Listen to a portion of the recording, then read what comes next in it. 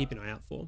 The first one would be Crucialis. Now this is going to be probably one of your best damage dealers until you start getting deep into the epic units. Then the next two would be Harvester and Refine. These are both buffing units, and you essentially need no investment to gain their full benefit because they just need to apply their buffs. The final one is going to be Yarrow. Now this unit is really, really good in the Vault Boss for an early game composition, but it's essentially going to have no use outside of that. So hesitantly level this unit or invest into this unit, and only when you're ready to progress into the Vault itself.